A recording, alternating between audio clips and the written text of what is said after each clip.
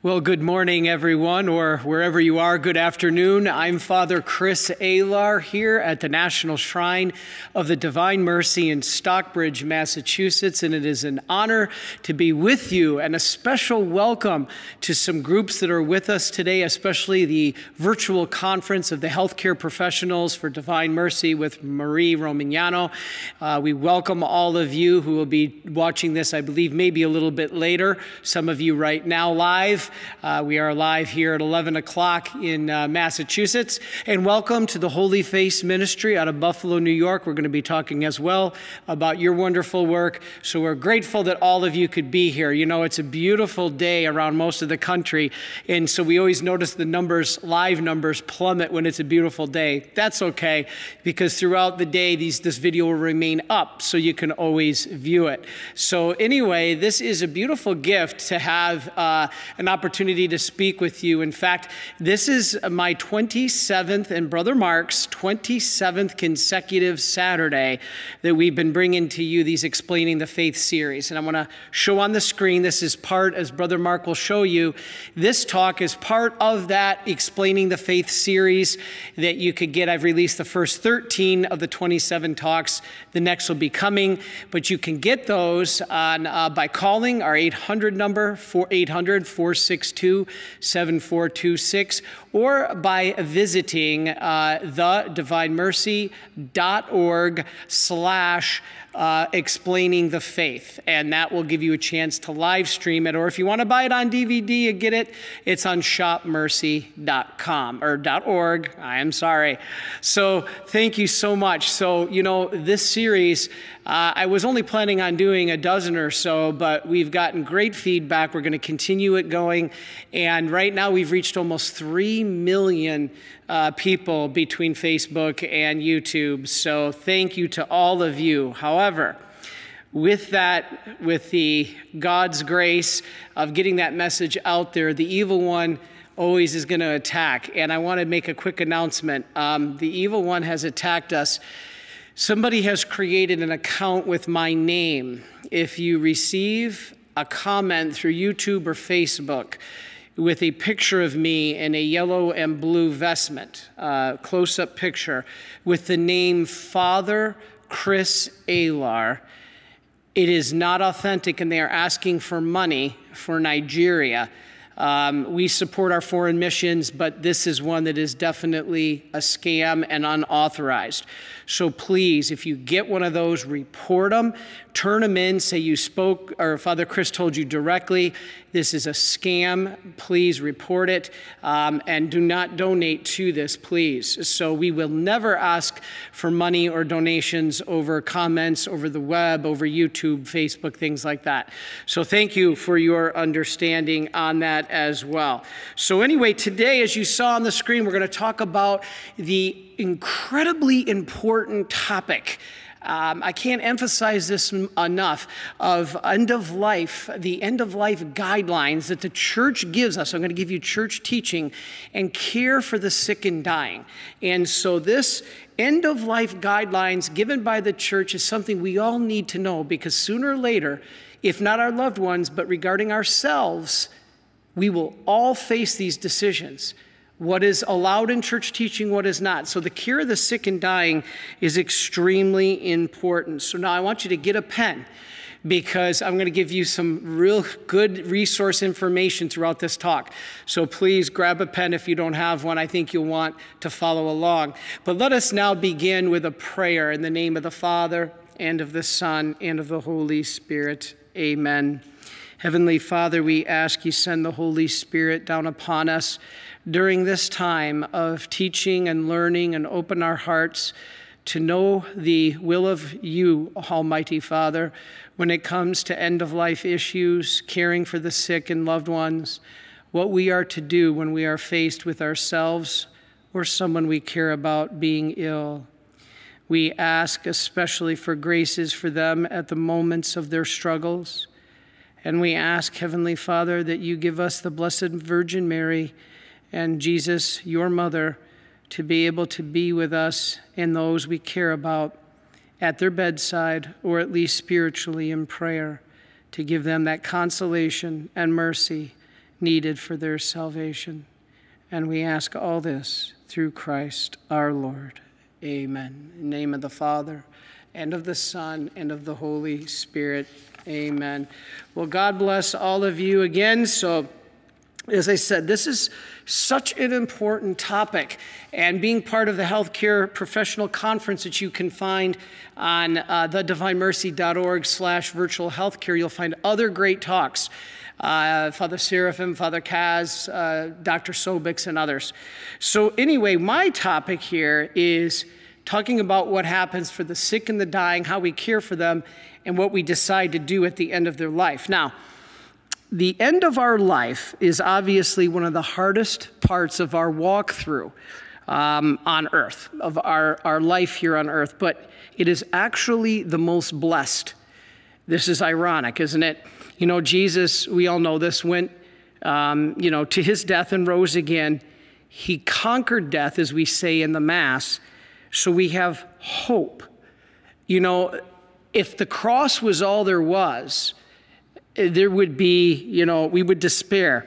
But since obviously the resurrection gives us that hope of a new beginning, we have to understand it is not necessarily a time to despair. This is why the mystics tell us at funerals, all the tears that we shed, they're good. I mean, we're going to be sorrowful and miss them. But the mystics tell us, please, what's way more important than the tears are the prayers. And because sometimes they're attacked at that moment of death by the evil demons and the spirits, that's the time. In my book that Brother Jason and I wrote, there was a story we told about the death of someone who took their own life. And the demons were dancing around, giving high fives, ready to take this soul. And thank God that soul, through the prayers of others, the prayers of the mother of that young man, invoked God's mercy, and Jesus came in at the last moment as these demons were ready to devour the soul, and his mercy enraptured and embraced that young man. And you can just see how good the mercy is if we, for our loved ones, or they themselves, turn to God's mercy. That's what this talk is all about. G.K. Chesterton said, Christianity has died many times and risen again, for it had a God who knew the way out of the grave. Are we not in that position today? We are facing this again. It seems like Christianity is disappearing, it's dying, but it's going to rise again. And you and I are part of that. This whole healthcare conference is part of that. The Holy Face Ministry in Buffalo is part of that. And we're going to talk about the importance here.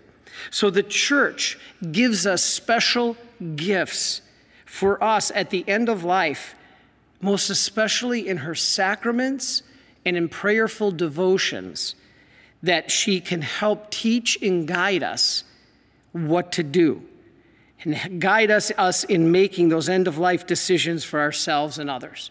Now, what I'm going to give you today is very important because most of us don't study Catholic Church teaching from the bishops like the USCCB. Let's look at our next slide. What I'm going to give you here is from the USCCB, the Conference of Catholic Bishops, and church teaching of documents and whatnot. But I'm going to try to make it easy for you to understand. Now, the truth is this. The bishops here in the U.S. has said the truth that life is a precious gift from God has profound implications for the question of stewardship over human life. I think this is pretty straightforward. We are not owners of our lives and hence do not have absolute power over life. Okay, we get that. That's pretty straightforward. That's why we say, and the church teaches, that abortion is intrinsically evil because we don't have the authority over that life. Only God does. The mother doesn't own the life of the child. She's a steward, right? The father too. And it's the same thing with your soul. I mean, people talk about selling their soul to the devil. You can't sell your soul to the devil. You don't own it. God does. I mean, you can worship Satan, kind of idiotic to me, but you can't sell it. You don't own it. God owns it. What you can do is show your devotion, and this is why we need to turn to God. Now, The USCCB says we have a duty to preserve our life and to use it for the glory of God. Okay, so right there they say you and I have a duty to preserve our life. But here's what's interesting. But the duty to preserve life is not absolute. Wow, that's kind of surprising, isn't it? Quote, for we may reject life-prolonging procedures that are insufficiently beneficial or excessively burdensome.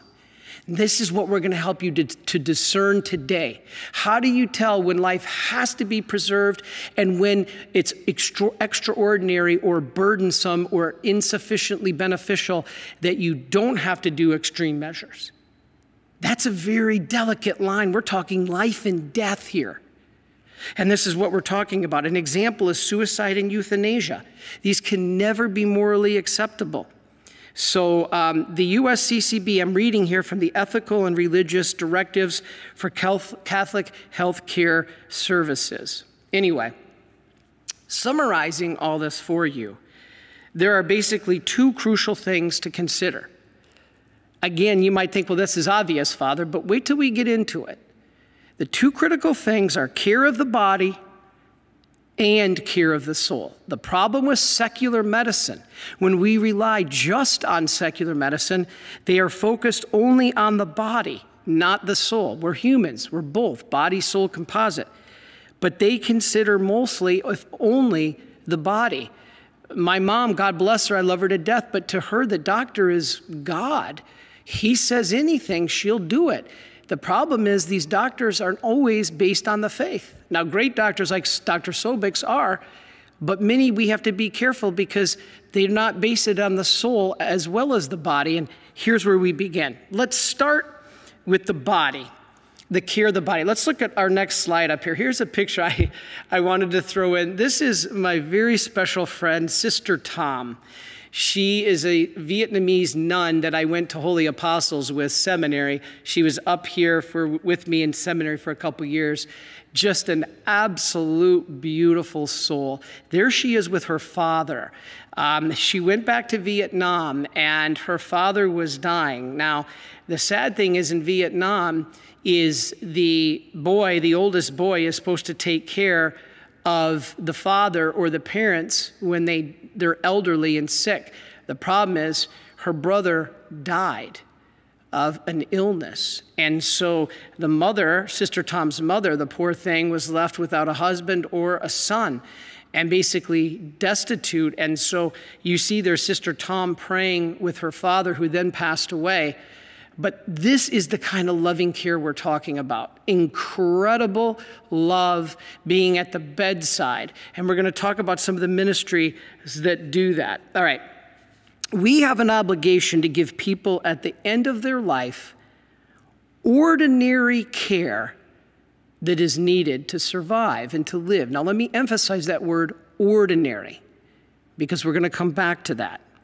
Father Tad Pacholczyk, who is the National Catholic Bioethics Center director, said, quote, ordinary interventions, what does that mean, ordinary? They can be understood as those medicines, operations, and treatments that offer a reasonable hope of benefit for the patient and that can be used without excessive pain, expense, or burden. All right, so in other words, these are the things that are strictly obligatory to preserve life and health, like food and water. All right, now, food and water is a good example, even if they have to be given artificially. Back to the example of be careful in secular medicine. I was down in North Carolina and I had a prayer ministry of taking Rocky, my big yellow lab. God bless them in North Carolina. They didn't have all these crazy rules that we have in Massachusetts. I'd never be able to take Rocky to a nursing home, but I had my yellow lab and I would take him into the nursing home and visit people. And one day I walked in the room of a man was one of our parishioners at our parish, and his wife was just crying unconsolably. And I said, Janice, what's wrong? And she said that they told her that they had to remove the feeding tubes from her husband. He was doing quite well. The feeding tubes, yeah, he needed to get food and water with the help of these feeding tubes. But that was just ordinary means, even though they had artificial instruments to do it. They were ordinary means, food and water. So this man was basically starving to death and being dehydrated. So I'm like, I wasn't a priest yet. I was like, I don't think that's right. So I went back to the priest, and the priest says, they can't do that. This was a Catholic nursing home. My goodness. And the doctors, or I think it was even hospice, told her that they needed to take the feeding tubes out. My priest, God bless him, went roaring over there. We went back there. They put the feeding tubes in. He lived another 1.5 years, a very happy life. This is crazy. We got to be careful, because people think this beautiful woman thought that was church teaching. That if the doctor, Father, or Chris, if the doctor said that it should be taken, it should be taken out. No, not necessarily. Maybe. I'm not saying don't listen to the doctor. I'm saying that we have to weigh it with church teaching. All right, the Congregation of the Doctrine of the Faith in 2007 said that administering water and food, even through tubes, does not impose a heavy burden either on the patient or his or her relatives. This wasn't placing a burden on the wife. She didn't want to see her husband die just yet. They had some good times afterwards. It is not, nor is it meant to be, a treatment that cures the patient. It's just ordinary care for the preservation of life. So something like this is not allowed by the Catholic Church. Now, it could be the same for a ventilator. Now, there's a lot of people with coronavirus now on ventilators. So this is very important. What's the church teaching here? All right. It's the same for a ventilator or other assistance for breathing. A ventilator can be used as ordinary care if it's believed that there's a considerable hope of recovery. And with coronavirus, many people recover. All right. Also, it does not have much difficulty or burden on the family. Expenses and whatnot, sometimes insurance company covers it. Where there's been donated ventilators, these are ordinary treatments. However, let's look at the next slide. Oh, I'm sorry, I forgot our feeding tube slide. Here's a slide that is an example of the feeding tubes. You could see it looks, see the feeding tubes up there? It looks like this is some kind of life support system, but I want to show that to actually show you, although it looks artificial, it is artificial. This is totally allowed by the church in order to keep someone from dying when they could still be living a good life. All right, now, let's go to this ventilator. Before I put up the next slide, this ventilator is something that could be ordinary, but now let's look at the slide. It also could be extraordinary. There are all kinds of different ventilators. Look at those pictures up there. Everything from the simple to the complex. All right, a ventilator could be extraordinary. Extraordinary, what does that mean? Well, if someone on a ventilator, let's say after suffering several strokes, all right, serious strokes that they cannot breathe on their own, are in a hard condition that will only worsen, causing inevitably their death from the stroke and very burdensome. In those cases, continued ventilation would or could be considered extraordinary and could be disconnected, even though that would bring the death on much sooner, even within hours or minutes. Now, such an act of withdrawing the ventilator would not be an act of euthanasia or killing. Why? Because they would be dying due to the underlying condition. That's what would be causing the death. It may be burdensome to continue this ventilation on them or the family. So remember, the church teaches super human heroics are not required, especially when death is imminent. So extraordinary means are not an absolute requirement. You have the choice. And some people choose not to, like going through extreme chemotherapy and what it does to the body. Some people have the right not to go through that. It's not suicide, that's not euthanasia. So, for instance, a ventilator, then, you could have both examples. You could have an ordinary basic oxygen, or you could have the extraordinary, like an iron lung, which would not be mandatory. The basic ordinary would be required to keep. All right, let's talk a little bit more about extraordinary care. Now, let's read our next slide. What does the USCCB say? This is important.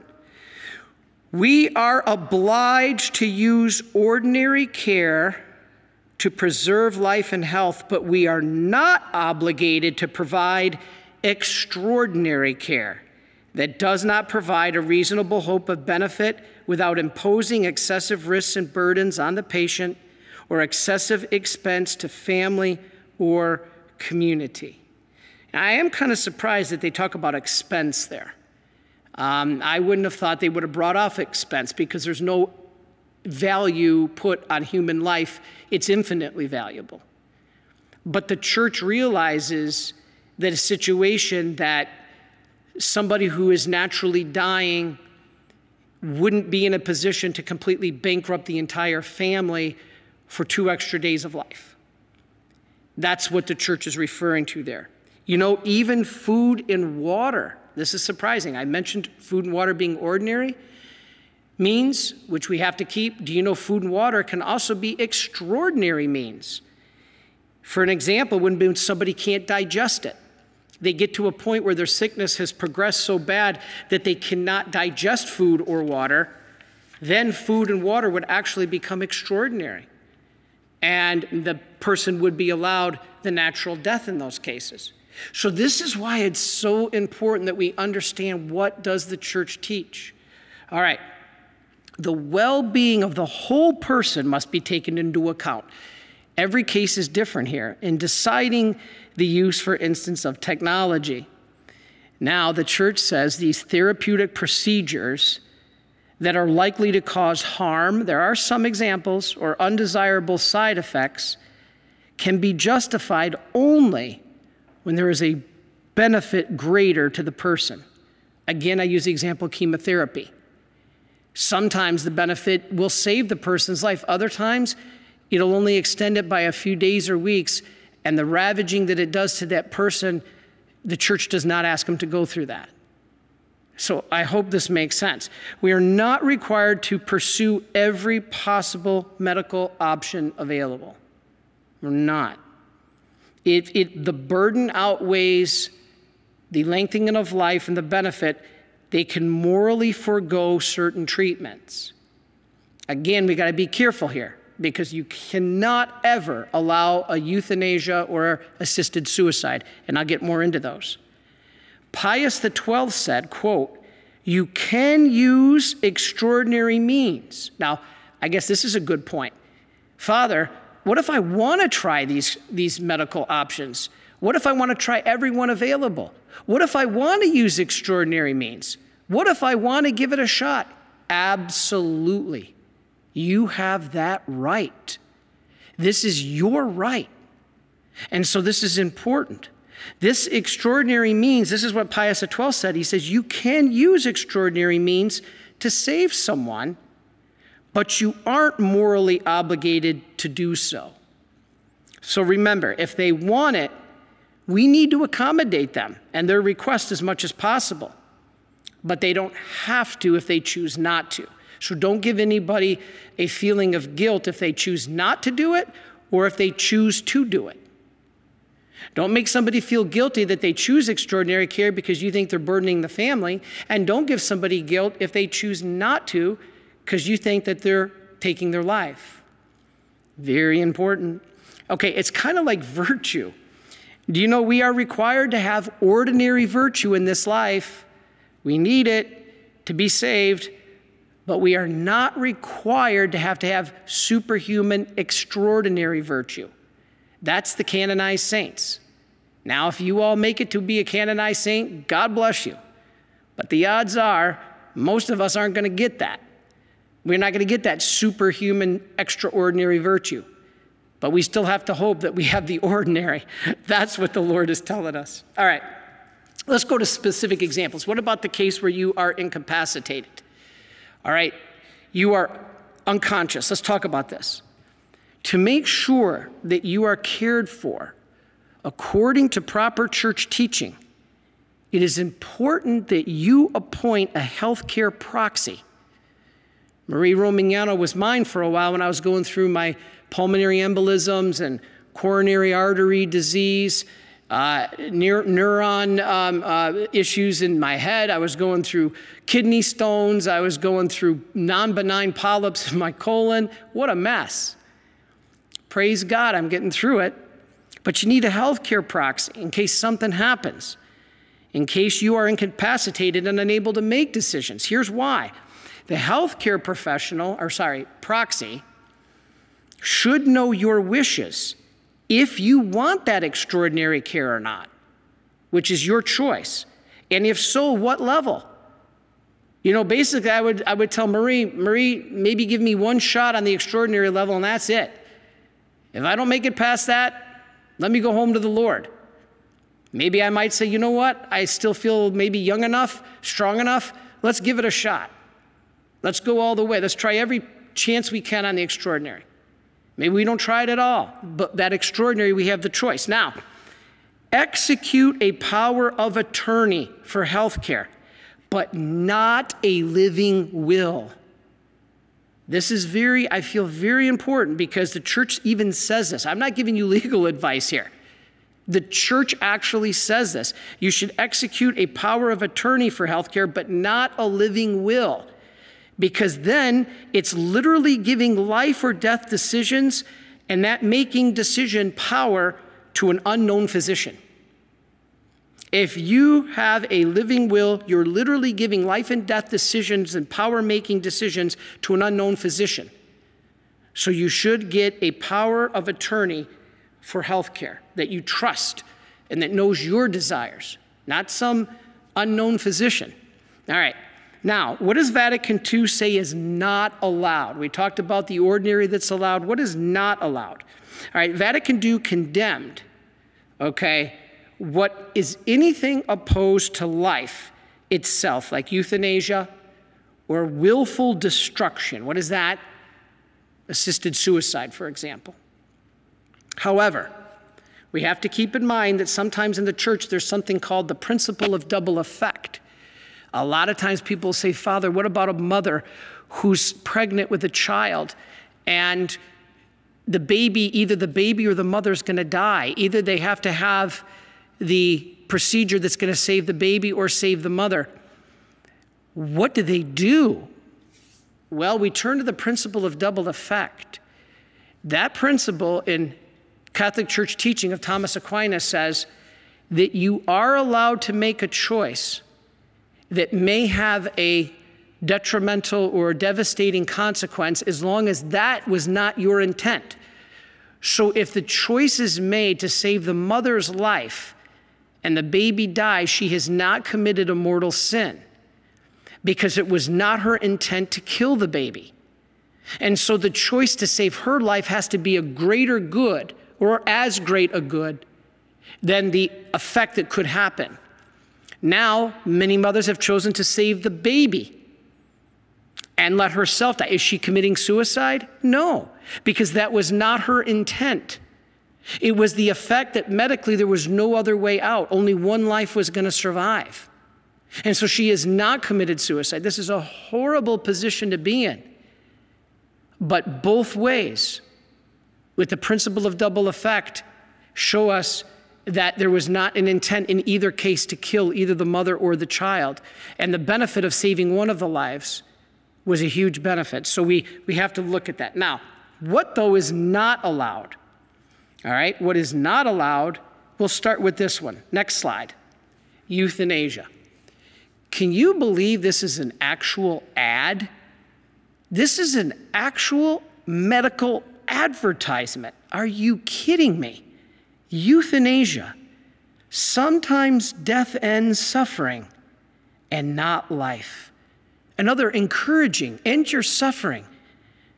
This is crazy. This is basically telling people to take their own life. So euthanasia, why is it against church teaching? It's the intentional killing of a person, often for the stated purposes of ending suffering. And I'm sorry, when I said taking their own life, that's not correct. That's assisted suicide. Euthanasia is the doctor or the family taking the life of someone. That's why the church says it's homicide. You know, people say, well, Father, they were suffering. This may seem compassionate, but really, it's not. People have said, Father, it's mercy. There's no such thing as mercy killing. Okay, there's no such thing. There's nothing merciful about it. Basically, you are saying your suffering is pointless. You're a burden to us, so this is better for everyone. Even if you don't state the words, that's what the actions portray. So John Paul II said, quote, what really happens in this case is that the individual is overcome and crushed by a death deprived of any meaning or hope. There's no meaning to my suffering. We need to end it. I'm just a burden on my family. We'll talk more about this. And then it goes on, it is used to eliminate often malformed babies, severely handicapped, the disabled, the elderly, especially when they are not self-sufficient or terminally ill. So this is where I knew somebody very close to me where their pregnancy was a deformity, but the doctor said, abort, abort. God bless this poor woman. She just did what the doctor said. She didn't want to end that baby's life. But the doctor said, it's so deformed, you're going to have to abort. So she did. That's the doctors making the decisions of God. We have to be very careful that we educate on church teaching before those decisions are made. So these can be gifts. Even though the person might be born with handicaps, they can be gifts. You know, you may have heard me say, and I've said this before, I think the most incredible people in this world are the parents of special needs children. Their patience, their love is unbelievable.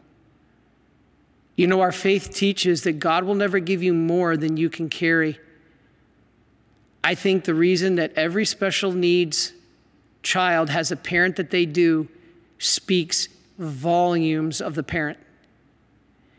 A parent that has been given that challenge to raise a special needs children, God bless you. I'll never forget one day I was celebrating Mass right here at the shrine. And I was in the back ready to process up the aisle, and there was a woman, the shrine was packed.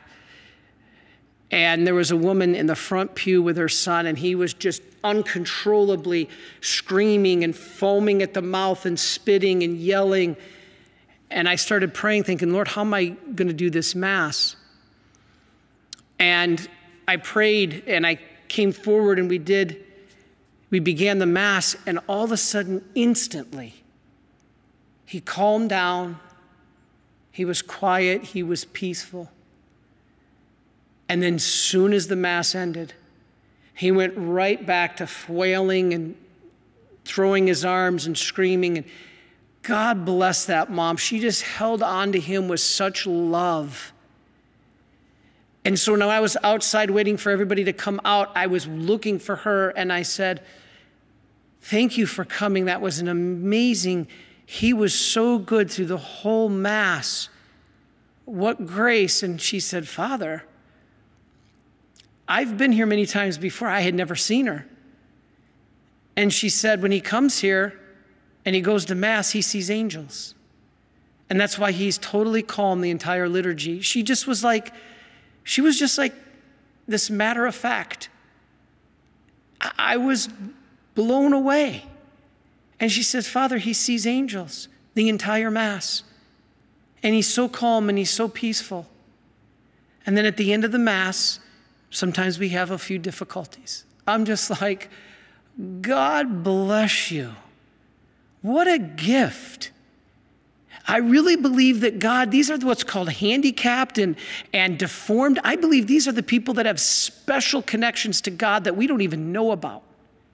I believe that those people we label as useless or deformed or handicapped, and we treat them like burdens on society, are actually the closest ones to God and the ones bringing and showering more grace and mercy on this world than anyone else, maybe other than a cloistered nun. This is phenomenal. And so we don't necessarily just say end those lives. You know, Mother Teresa used to say, the feeling of unwantedness, especially from those who are supposed to love and care for us, is the worst threat to our personal human dignity. So euthanasia, or another human being, is never morally permissible. Never. That's why we call it part of the non-negotiables. If you heard some of our homilies here before the election, up until the election, which is now past, we made it clear that the church teaches that it's not about our personal opinion when we go to the voting booth, but we have to vote for those candidates that must uphold what we call the non-negotiables of Catholic Church teaching. And they are the protection of human life from conception to natural death. So that's why euthanasia is included in there. The sanctity of marriage and the preservation of religious liberty. So in this, euthanasia violates that non-negotiable, the dignity of human life and the protection of life. Yes, we Catholics are not only about abortion, that is preeminent, but euthanasia and taking a life is very, very grave. So we must be careful in not acting prematurely to end a life. Why? Sometimes a person may not look like they're acknowledging anything. They may even look to be, I'm sorry to say it, but what we call brain dead. They may not be able to move or respond to things, words or stimuli, but they're very aware of what's going on. We hear stories of this, that people have come back from comatose states and knew exactly everything that was going on around them. Could you imagine being in a coma? One guy I read, this was years ago, was in a coma for 14 years.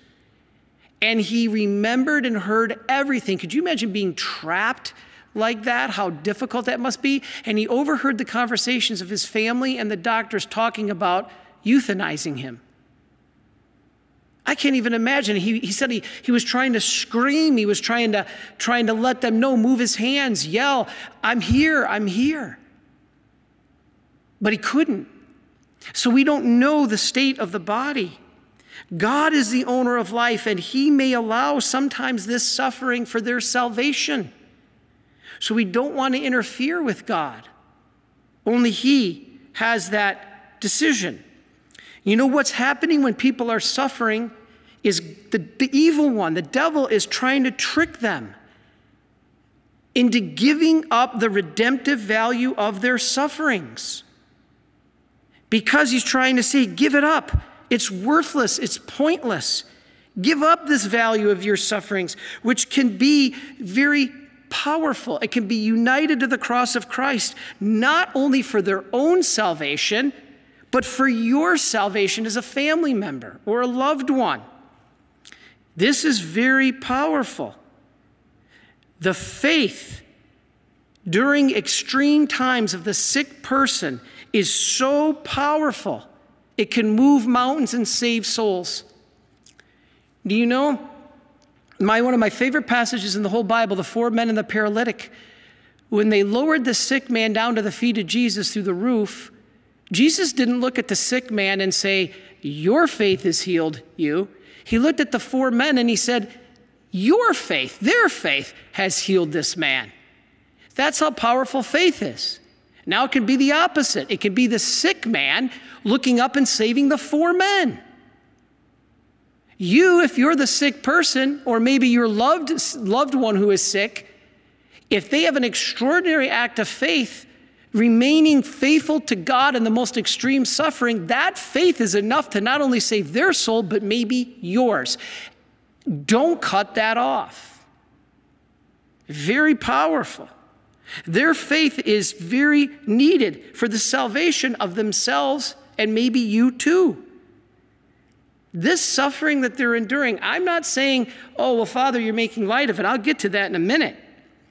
But our suffering in this world is just a blip in the bigger picture of reality and eternity.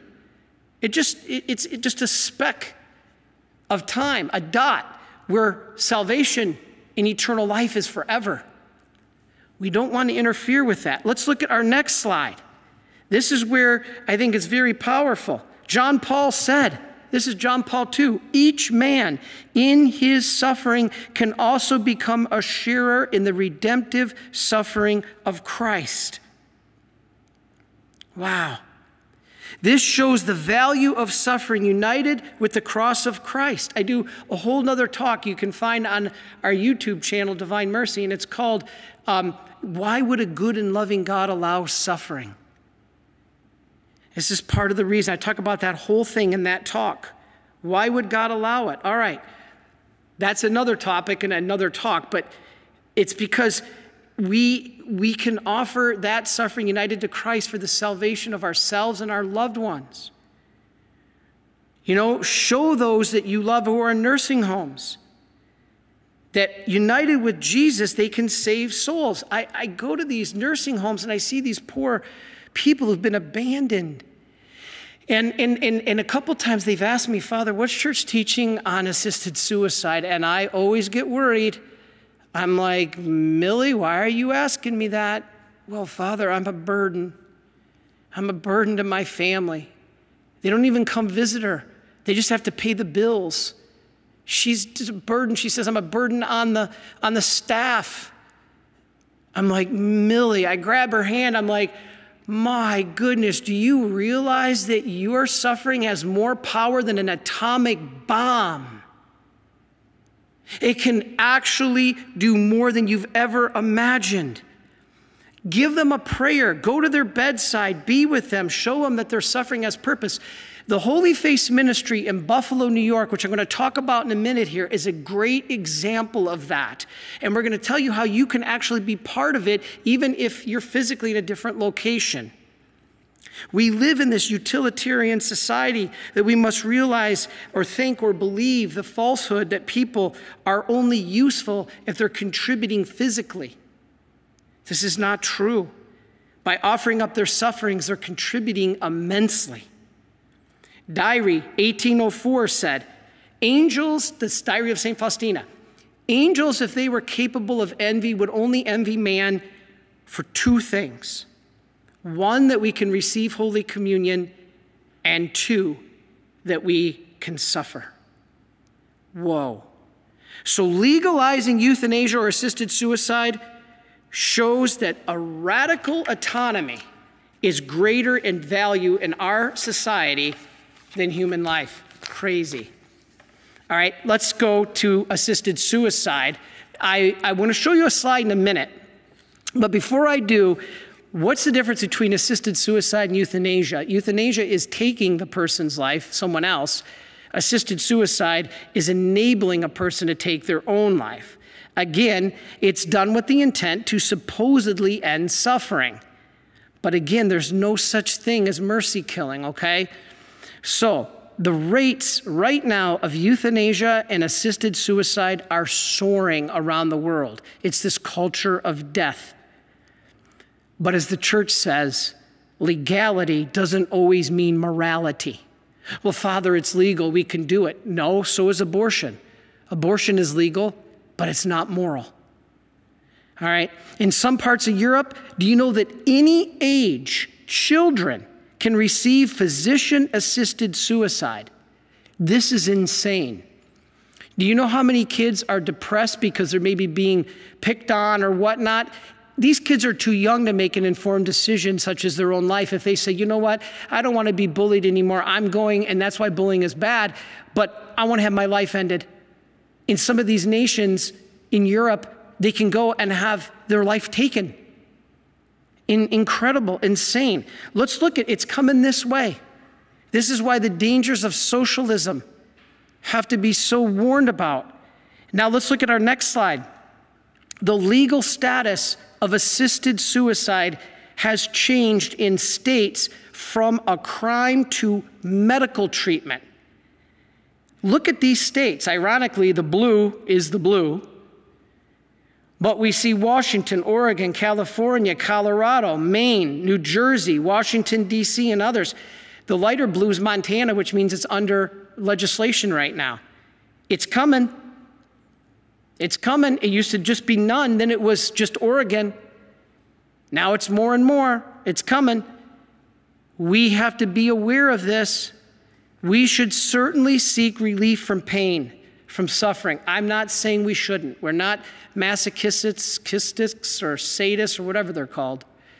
We don't want more suffering. We shouldn't be praying, God, bring on me and make me suffer because I want more and more. No, we should be like Jesus in the garden. Lord, take this away, but not my will be done, your will be done. So we should seek relief from pain through palliative care, hospice, and other licit means. God is not calling you just to suffer, but he can bring a greater good out of it. We can't just simply say that a life free from suffering and pain is inevitable and we have to avoid at all costs to even the point of taking someone's life. No, it may be necessary in atonement for their sins or our sins. Not saying we should want it or ask for it or try to get rid of it, yes, but only licitly in ways that are allowed by the church. All right, what about this next one? Organ donation. This is an interesting one. Is organ donation allowed by the church? Okay, so here's an example of just an organ donor card. Are you an organ donor? Is that allowed by the church? Yes, it is allowed. But very carefully, we can't allow euthanasia to get someone's organs. It's allowed by the church, but only as long as the harvesting of the organs is not done prematurely or hastens the death of the person, even causing the death. That's what's going on in China right now. The black market for organs, they're murdering people even. And especially euthanasia, the elderly that are sick, oh, Lord, have mercy. They're being harvested like crazy. What about cremation? Is cremation allowed? Yes, by the church because of financial reasons, but only if the ashes are interred in blessed ground or a mausoleum. We Marians have been talking about putting a mausoleum here, a crematorium here, a opportunity here for people to have their loved ones brought with their ashes. It is allowed, but you cannot spread the ashes. You know, my father, God bless him, Marine from Vietnam, his dream is he wants to have his ashes, he wants to be cremated and have his ashes mixed with gunpowder and then to be shot in a 21-gun salute by the Marine Corps. I said, Dad, as long as your son's a priest, no way. It isn't going to happen. All right. All of this is care for the body. Sorry I took so long on it, but now we're going to get into the important stuff, even more important. Body's critically important, but now we're going to get into care of the soul. Let's look at our next slide. St. Augustine. What did St. Augustine say? St. Augustine said, take care of your body as if you were going to live forever, and take care of your soul as if you were going to die tomorrow. Whoa. That's a powerful statement, isn't it? We have an obligation to make sure people have the spiritual care they need as well as the physical when they're approaching death. We need to make sure that the dying have access to a priest if possible and the sacraments. People forget this. They're all worried about the funeral home and the plot on the ground, and that's important. But don't forget the spiritual. The USCCB, all right, I'm going to read now from the Ethical and Religious Directives for Catholic Healthcare Services, They give us help. I'm going to go through a couple things that you may not have known that I didn't even know until I really researched this last full week on this project and this talk. So even as a priest, listen, because you might be able to help your priest. There are things here I guarantee you priests don't know. I didn't even know some of these things that I'm about to share with you. Let's start with the next slide, anointing of the sick. Now, normally this is done when a sick person is fully conscious, okay? Now, it may be used for those, however, who have lost consciousness or the use of their reason, if there is reason to believe that they would have wanted this sacrament of anointing while they were still healthy. Now, anointing is powerful. It actually forgives sins. Listen to this. Even if the person is unable to make a confession. Now, it's true, mostly it's a preparation for death. But not only is it that, it's not only for those who will die, but it's also for healing of the body especially, but yes, even psychological, if great depression or anxiety is causing people into the danger of taking their life, for example. All right? It is meant to be both a possible source of healing physically and spiritual strengthening in preparation for death, but not just death. That's why when I go to the hospital and people see a collar walking in with they call it the last rites, they're thinking, oh my gosh, they're telling me I'm going to die. Get this priest out of here. No, it's also a sacrament of healing, prayer, strengthening the spirit. It can also be given if there is just a chance of death. Like if you're perfectly healthy, but you got to go under full anesthesia for an operation, you can get anointed. Even if the person is unconscious, I as a priest can give them absolution for their sins. In fact, a priest can give conditional anointing even at the accident scene where he doesn't even know who the person is. I was in California. We were leaving a conference late one night at 10 o'clock, and we were the first car on the scene of a motorcycle accident. And God bless him, he was killed right there on the road, still laying on the road. I'm trying to get to the body to anoint it. And the police just swarmed in and just basically threatened to put me in jail forever if I got any closer. I couldn't do the physical anointing. But you betcha I would have if I could have. I didn't even know who that man was, or if he was Catholic or not Catholic, a believer or not. We do it conditionally. We do it conditionally. Now, in those cases, this is what the priest has the ability to do. All right, a priest can give that conditional. Now, a baptized non-Catholic can receive anointing, but if you know the person, now in the case of the accident, I didn't know, but if you know the person is not baptized, you should first have them baptized. And that wipes out all sin and punishment as well. So if you can get them baptized, this is important. Get them first baptized. Now, this anointing is called the sacrament of anointing. It's different from when you go to a healing mass and 150 people get in line and the priest comes up and makes a sign of the cross with the oil on you. You go around and the next person comes up. That's just a blessing. That is not the sacramental of anointing, and many priests don't know this. People say, well, Father, you were anointed. I gave you an anointing. That's not sacramental anointing. That's a blessing. The word anoint means to bless. So you need a sacramental anointing, but anybody just can't get it. You just can't go to the priest and say, Father, I want the sacrament of anointing, because I'm a little frustrated with my daughter, and it's really getting me stressed. No, that's not what it's for. Okay, so the blessing of a healing mass, that can be used for that purpose. Now, that's anointing. What about viaticum? What is viaticum? That is just last receiving of the Eucharist, your last time receiving the Eucharist. All Catholics are capable of receiving communion, should receive viaticum. If you're capable of receiving communion, you should receive viaticum. In the danger, especially if you're in the danger of death, while you still have full capacity if possible. Viaticum is the Eucharist given at the end of life. We call it food for the journey. It's preparing us to meet God. Now let's go to our next slide, emergency baptism. Look at this slide here. This is a very interesting slide. Did you know that any lay person can baptize someone who is in danger of death? It is called an emergency baptism.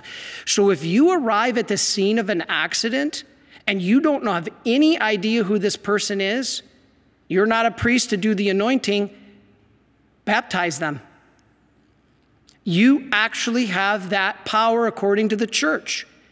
If you show up and somebody's dying and you have no idea who they are, where they're from, if they believe or not believe, you can conditionally baptize if you have water with you. Now there's a question I asked and I'm getting different answers and I'm not sure, your priest might know. Spittle. In one document I read, it said if there's no water available, you can use spittle. Another document I read said you cannot. So this is why I carry a bottle of water. Carry a bottle of water in your car. You're never going to know when you have that accident right in front of you and somebody's lying, dying in the road, that you can go and actually baptize them. Let's keep reading this slide. Let's put it back up. If there are no Catholic clerics nearby, that means priests, anyone, even a non-Christian or someone who doesn't believe in God, can baptize as long as they meet certain conditions. What are those conditions? The baptizer must have the intention to do what the church requires. Second, uses the correct formula of words. What is that? I baptize you in the name of the Father and of the Son and of the Holy Spirit. Amen. It is not in the Redeemer or the Creator, the Redeemer and the Sanctifier. It's Father, Son, and Holy Spirit. And it performs the correct action of pouring water over the person. All right, very important now. So this is really, really important. So this emergency baptism can be used by anybody. Do you know newly born infants, if they're in danger of dying, you can baptize.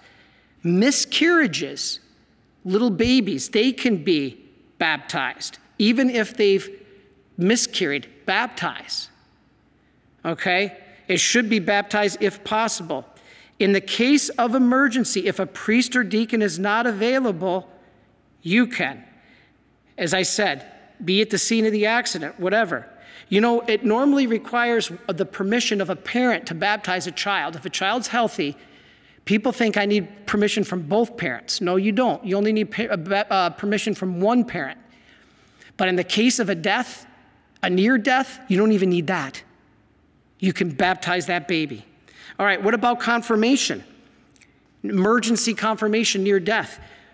When a Catholic has been baptized but not yet confirmed, so maybe you know someone, family member, and they're in danger of death, any priest can confirm that person, not just a bishop. Any priest. All right? What about other things? There's so many others. I'm going to have to skip these because I'm running out of time. All right, let's go into the apostolic pardon. I'm going to show you a couple slides on this before I go too much farther. But before I do, this is one of the most powerful things you can possibly have. And it can be given by any priest. What is the apostolic pardon? It is a plenary indulgence, basically, which removes not only all the sin, because that happens in the confessional, but all the punishment. Like when you disobey your parents when you were a child, they forgave you, but you still had loving discipline punishment. You were grounded and your allowance was stopped. So this punishment with the plenary indulgence is also forgiven in addition to the sin. So if a Catholic, so what is a plenary indulgence? It's a remission of the temporal punishment due to the sins already forgiven. So a Catholic that has had a regular habit of prayer throughout their life at the end of their life can receive not only absolution, but the apostolic pardon. And if they do, the church teaches they go straight to heaven. That's powerful. Now, what I want to point out about the apostolic pardon is something I talked with Father Kaz about. There are actually two forms of it. Your priest probably doesn't know this. I didn't. But get your priest, if you have a loved one that's getting the apostolic pardon, to say both of these. The one talks about removing sin, and the other one talks about removing punishment. We want both. Let's read the first one. Apostolic pardon 1. This is from a priest. By the authority which the apostolic see has given me, I grant you a full pardon and the remission of all your sins in the name of the Father and the Son and the Holy Spirit. Amen. That's incredibly powerful. All their sins are forgiven even if they can't make a physical confession. But I want to keep going as a priest and tell your priest as well. Let's look at our next slide. This is the second apostolic pardon. The second apostolic pardon, do we have it on our screen?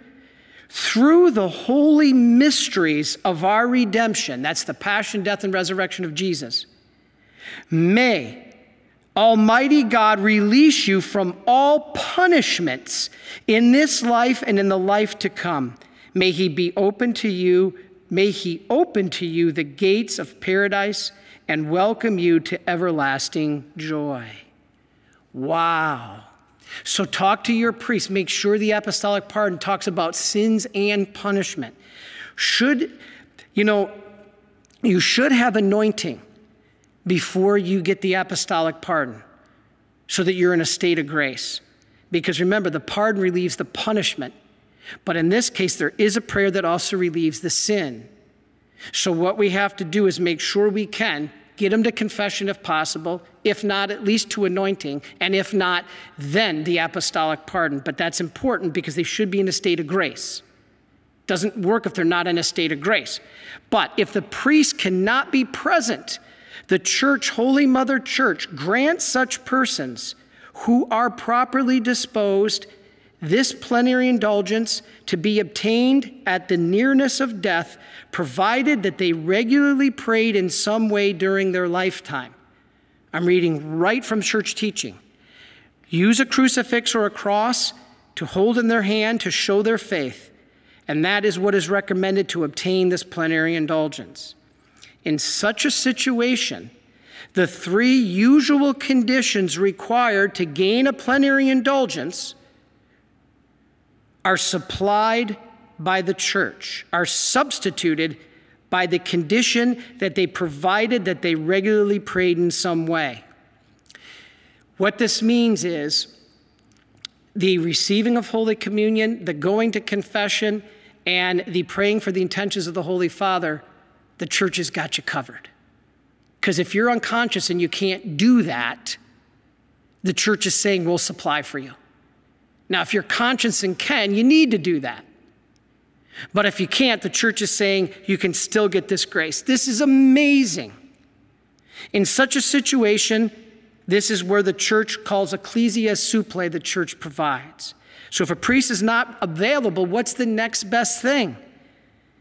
If you are conscious and a priest is not available, make an act of contrition from your heart, telling God that you're sorry, and a spiritual act of communion, saying, Lord, I can't receive you physically in the Holy Communion, but give me the grace as if I just did. Now, the next thing that you should do is to pray the Divine Mercy Chaplet and the Rosary for the dying. Now, this is something Jesus gave directly to St. Faustina. Let's listen to his words on our next slide from the diary 1777. Pray as much as you can for the dying. For your entreaties obtain for them trust in my mercy, because they have most need of trust and have it the least. Be assured that the grace of eternal salvation for certain souls in their final moment depends on your prayer. Are you kidding? Jesus is saying that the salvation of souls depends on your prayer. And one of the greatest prayers you can do is the chaplet of divine mercy. How do we know that? Jesus' own words. Here's what Jesus said about the chaplet of divine mercy. If you don't know how to pray it, you can find it online. Just Google chaplet of divine mercy.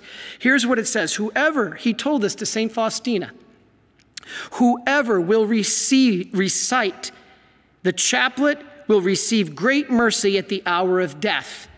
This is from Diary 687. When they say this chaplet in the presence of the dying, I will stand between my Father and the dying person, not as the just judge, but as the merciful Savior. Diary 1541. Priests will recommend it to sinners as their last hope of salvation. You're looking at one priest right here that absolutely does that. This is your last hope of salvation. Even if there were a sinner most hardened, if he were to recite this chaplet even once, he would receive great grace from my infinite mercy. I desire to grant unimaginable graces to the souls who trust in my mercy. Amazing. Jesus told St. Faustina in 880 of the diary, oh, how incomprehensible, St. Faustina said, is God's mercy that the Lord allows me by my unworthy prayer to come to the aid of the dying.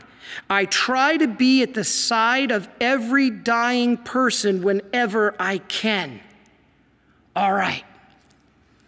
I want to tell you about a special ministry. I get a lot of requests to talk about ministries and to promote different groups, and I just can't. There's just too many.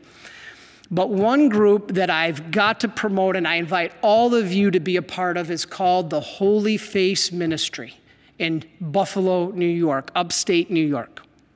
This group is a group that's been praying the chaplet of divine mercy at the bedside of the dying since they began. Now, Faustina, though, was sick, and she said, sometimes I can't get to the bedside, Father. Maybe you too. Maybe you say, I can't leave my house, I'm sick, or whatnot. You can do what Faustina did. She actually spiritually placed herself at the bedside of the dying people, and she prayed for them spiritually at the bedside. Now, if you are physically able to get to the bedside of the sick and the dying, that's beautiful. Pray the chaplet for them. But if you physically can't, you can unite with a group like the Holy Face Ministry in Buffalo, New York, who I want to tell you about. They pray this chaplet at the bedside. Let's look at our first slide of them. Here's just a picture of the wonderful people part of this ministry of the Holy Face of Jesus that goes to the bedside. There is their mother house. Look at that beautiful image of divine mercy, right? Isn't that incredible? All alit and aglow. And these are some of the beautiful members of this ministry. You know what? Even if you're not in the Buffalo area, you can become what they call an adorer of the Holy Face. What does that mean? That you can unite with them. This is why I say get your pen, because I'm going to show you a video. It's a real short clip, just a minute and a half, that shows you what they do and how you can help and aid the dying and at the bedside of the dying, even if you're not physically there, by being an adorer with the Holy Face Ministry. Let's watch this quick video that's only, well, actually, you know what? There's a picture up there. Show the cross first, Brother Mark. Before we show the video, look at this cross there. Contemplate his face.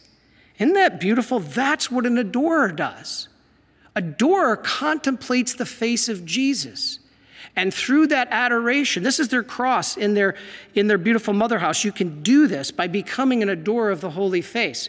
Let's watch this quick video and get a pen, because if you want to be part of something special, I can't support this group enough for the great work that they do. There's no fee, there's no charge, but watch what they do.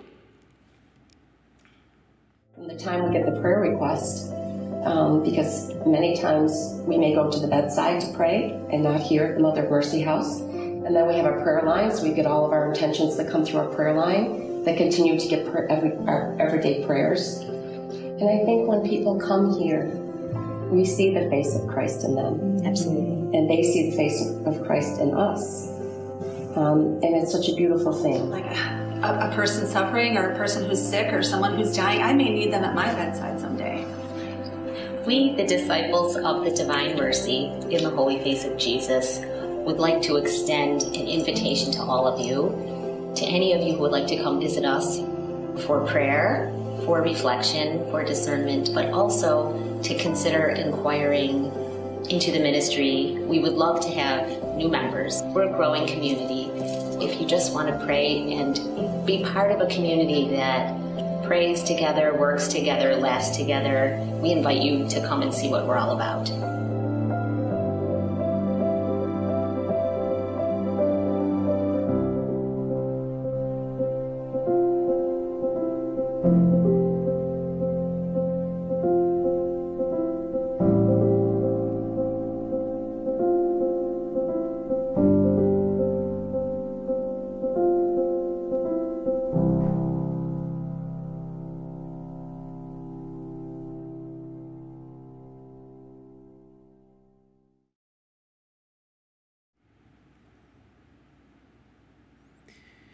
Now that is a special group that I know well personally. I can give you my word. I've worked with them. I've done ministry with them. We're going to be doing a conference together next year in Buffalo.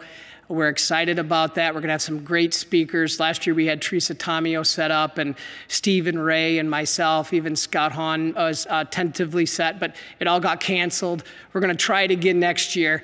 But this is a special group. Let me put back on the screen, if Brother Mark can, if you want to learn more information, how you could be part of this, even from if you don't live in the Buffalo area. If you do, that's even better. But if you don't, you can go to holyfaceministry.com and contact them, learn more about them, or to email info@holyfaceministry.com.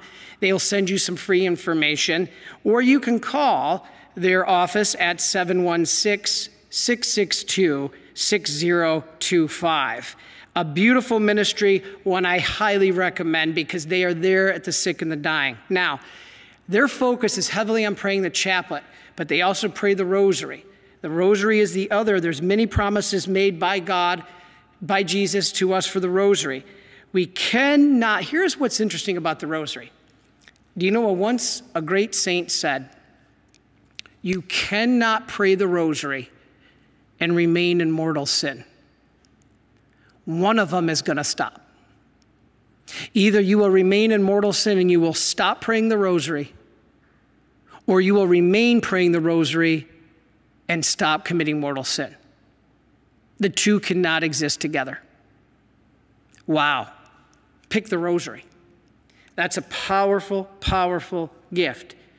You need this because the only way your soul is lost is to die in an unrepentant state of mortal sin. And if you're praying the rosary, eventually you're going to leave mortal sin. And that's going to save you. So why these two prayers? These two prayers are an extension of the Mass. The rosary is not just a bunch of Hail Marys, it's a meditation on Scripture. Like the first part of the Mass, the Liturgy of the Word. It's a meditation on Scripture. The Chaplet of Divine Mercy is a sacrifice. Eternal Father, I offer you the body, blood, soul, and divinity. It's a sacrifice. And what's the second part of the Mass? Liturgy of the Eucharist? The priest offers sacrifice. But Father, I'm not a priest. Yes, you are. By virtue of your baptism, you share in the offices of Christ, priest, prophet, and king. This is powerful. And also, if you listen to Father Seraphim's talk during this healthcare conference that we're all being a part of, amazing, because Father Seraphim actually talks that one of the main reasons Jesus gave us the Chaplet of Divine Mercy was to stop abortion. He said that was given to Faustina when the angel was ready to strike at Warsaw for the sin, according to Blessed Michael Sopoćko, her confessor, of abortion. This is really one of the big reasons the chaplet was given to mankind. That's why we got to keep praying it. So both the chaplet and the rosary have extraordinary promises and a lot of graces. Don't miss it. All right, start praying them now, not only for the salvation of the sick and dying, but your own salvation. Now, where does all this get us? Why do I bring this up? Let's go to our next slide. Jesus commands us to the works of mercy. And this is the work of mercy that I'm going to finish with, called comfort the sick. What do I do, Father? You talked about all the church teachings and regulations and rules. They're not rules, they're guides. But Father, tell me what I do. How do I comfort them? Well, we're here on the last page, the last part of the talk, to give you the most important. This is the comforting of the sick, which is a work of mercy, a corporal deed of mercy. Now, I'm going to show you on 2 slides a list of things the USCCB tells us that we can do to care for our loved ones at the end of their life. Now, I'm going to have Brother Mark show the first slide, and I'm going to talk about each one, so maybe you can put it in the corner. The USCCB guidelines, and we're going to have 10 of them here, of what you do for a sick loved one to comfort them, to meet the needs of the deeds of mercy, the works of mercy. All right, first, invite God in. This is clear. Pope Francis stated that praying in difficult situations is opening the door to God, and he will only come in doors that you open. Remember that painting of Jesus knocking on the door? If that's your house or your heart, he's not coming in unless you answer. So the first thing you need to do is pray that Jesus come in, open the door of your heart and your sick loved one's heart. That dying process is a sacred time. It's a final chance to seek closure in this life and to prepare them in the next life for hope that there will be a resurrection. As you enter into this time with them, you must ask God to accompany both of you. God doesn't go where he's not invited. So number 1, invite God in. Number 2, listen and learn. Well, that's obvious, Father. Is it? Listen to this. No pun intended. Try to discover your loved one's values and how to best honor their wishes. This is going to require empathy. It obviously can be hard because you're going to assume that you know best for them and they want the same thing you do if you were in the same situation. Not true. Not always true. Listen with a non-judgmental ear, okay? Non-judgmental ear, so that your loved one feels that they can speak to you freely, not afraid. But remember, as much as you want to agree with their teaching, their desires, you can't go against church teaching. If they ask to be put to death, you can't agree. That is against church teaching. We can't do that. We have to remember, if they ask something that is contrary, like my dad asking to have his ashes shot in a 21-gun salute, sorry, Dad, can't do it. All right, number 3, inform yourself. Here, the church teaches to have unconditional respect for their human dignity, okay, with first of all respecting their life and what they've done. Be aware that a person's wishes, sometimes for refusing treatment, even ordinary treatment, basic treatment, and wanting to maybe be put to death, like assisted suicide, usually come from fear of dependency, helplessness, or pain. So in order to comfort the sick, what do? You may not even think about this. You may not even think that I need to make them sure that they know that they're not a burden. I don't need to tell them that. Yes, you do. You need to let them know they're not a burden. Emphasize it, that it's an honor for you to help them. They're not a burden to me. They're giving me a great chance to be charitable. Do you realize that their sickness and the effort it requires from you may be your salvation because of all your acts of charity that it's going to require? Incredible. All right? Next, be steadfast in compassion. Number 4. Compassion doesn't mean just taking suffering away. What does the word compassion mean? It means to suffer with, not to take it away necessarily. Be patient. They're going to demand things. Recognize these as part of the natural process, but surround them obviously with love and support and companionship. You know that.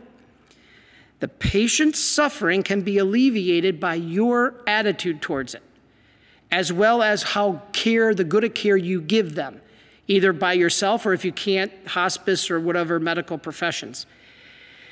Do not leave them abandoned, please, in nursing homes. One of the things that breaks my heart is when I go to these assisted living centers and the staff tells me, Father, would you be able to go visit this person over there? Their family hasn't been here in 3 years.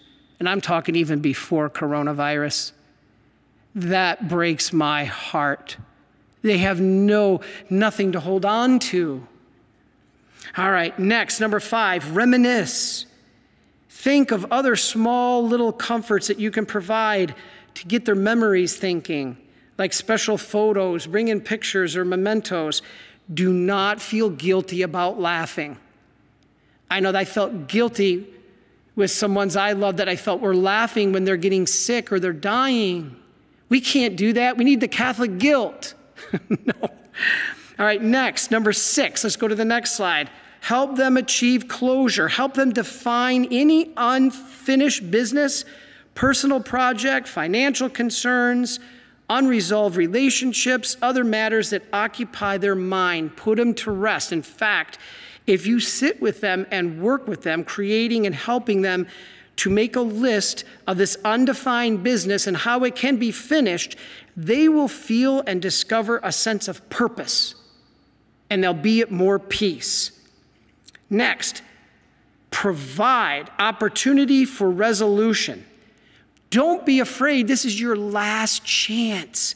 Tell them, I love you, or I'm sorry, or I forgive you, or just simply thank you for raising me.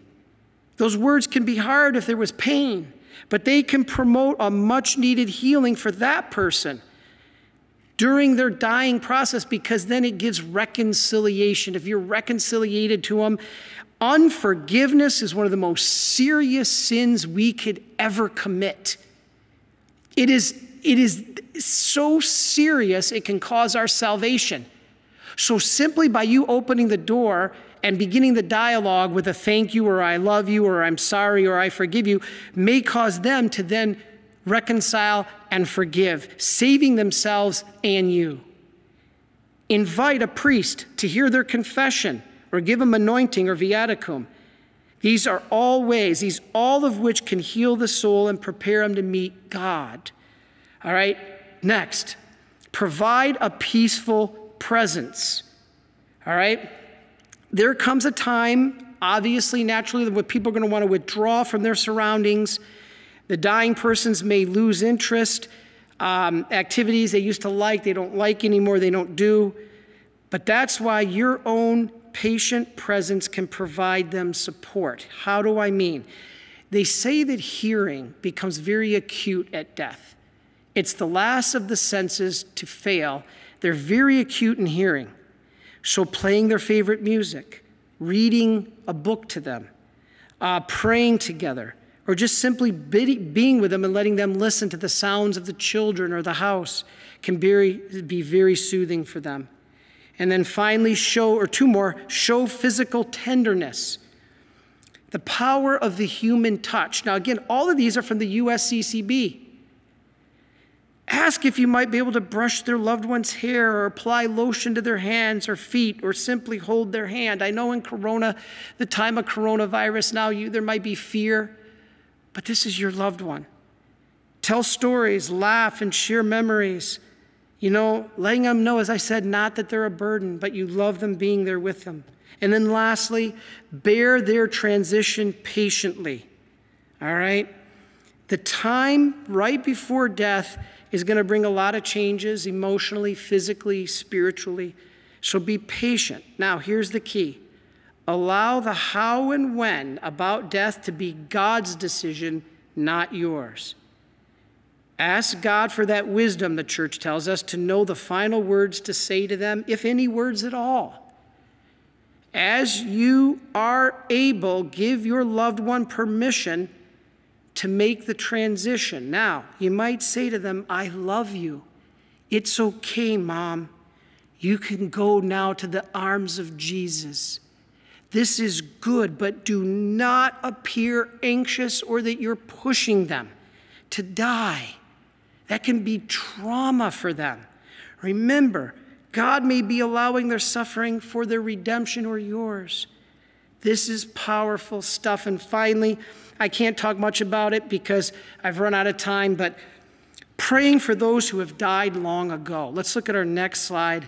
Here's praying for soldiers that have died. Even though someone has died, you know, Father, we need to pray for them. They're in purgatory. I tell you, you can also pray for them to help them at their judgment, because God is outside of time. There's no past for God. There's no future for God. I know it sounds crazy, but God is so omniscient. He knows everything. He's omnipotent. He's all-powerful.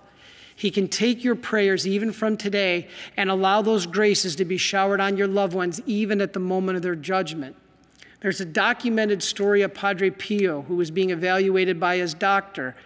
And the doctor noticed he was praying, and the doctor said, "What are you praying for?" And Padre Pio said, "The death, happy death and conversion," or I should say the conversion and happy death of my grandfather. And the doctor said, "Well, I knew your grandfather. He died 20 years ago." And Padre Pio said, "I know. But God knew 20 years ago that I'd be making this prayer tonight. And he can apply those graces from this prayer to my grandfather to give him a happy death and conversion." Now, that doesn't mean we can change the past or we can pray World War II never happened. No, God knows that was his permissive will, it happened. You can't change that. But we can pray that those who died in World War II, you're giving them the grace from your prayers, even from now, to help them at the moment of their judgment and maybe salvation. Incredible. All I'll say about this is the next slide. This is all in my book. Please consider going to suicideandhope.com to be able to get this. After suicide, there's hope for them and you. You can memorialize your loved ones. We pray for them every day, have masses said for them. This is a powerful, powerful concept. It's not just for suicide, it's for any kind of suffering or death that you need to go through. Remember, as a lady that helped and contributed to our book said, Sammy Wood, you can never get over it, a true tough loss, but you can get through it with the grace of God. So anyway, everybody, with that being said, God bless you. And before I give the final blessing, I want to give you some resources. Where can you go?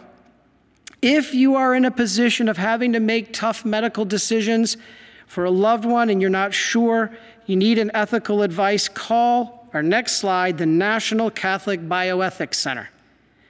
There, the NCBC answers, there's no charge, any questions that you have to better understand Catholic moral teaching and to be able to give specific issues the attention that they need in healthcare and other life issues.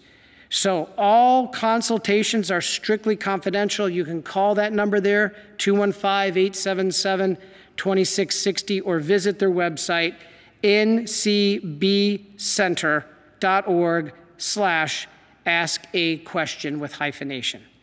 Now, I want to say thank you on our next slide to all of you who have joined us from the Healthcare Conference of the Healthcare Professionals of Divine Mercy. Marie Romignano, God bless her. She's an RN that's dedicated her life to bringing God's divine mercy to the world, to her patients, to those who are seeking God, and she's been tirelessly working to put this conference together for you. The conference is today, November 6th and 7th. I think today's November 6th. I can't even remember. It's so crazy. So this is a beautiful opportunity for us. Is today the 7th? I can't even remember. Today's the 7th of November. My goodness, this is what you get with 2 hours of sleep.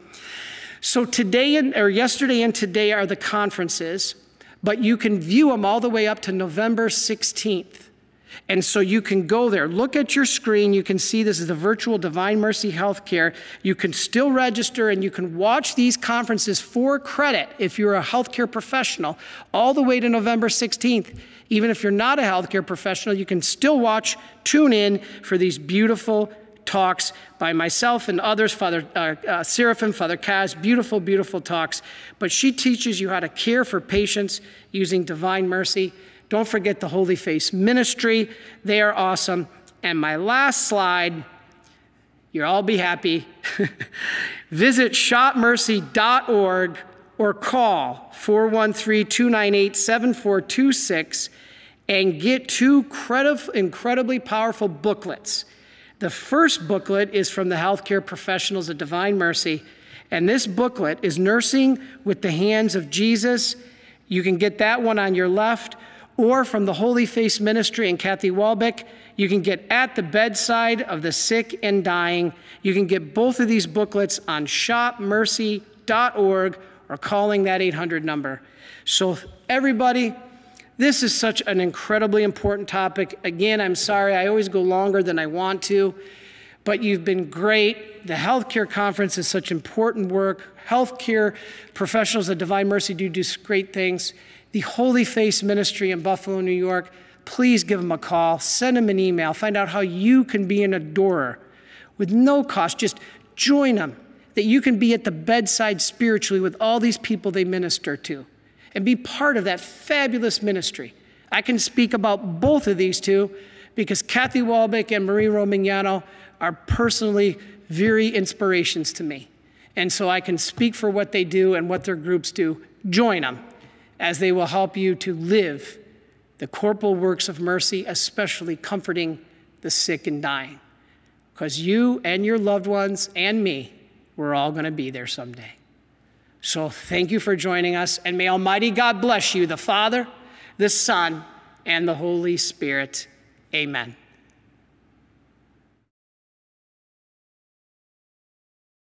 Why be a Marian helper? Because we Marian fathers celebrate a Mass for you and all our members each and every day. You can share in all the prayers, good works, and merits of all the Marian priests and brothers around the world. And now you can share the graces just as if you were a Marian priest or brother. Every All Souls Day, we say a Mass for all the deceased members of the Association of Marian Helpers. Again, there's no way that after we die, we can help ourselves. But we have to rely on the prayers of those here on earth.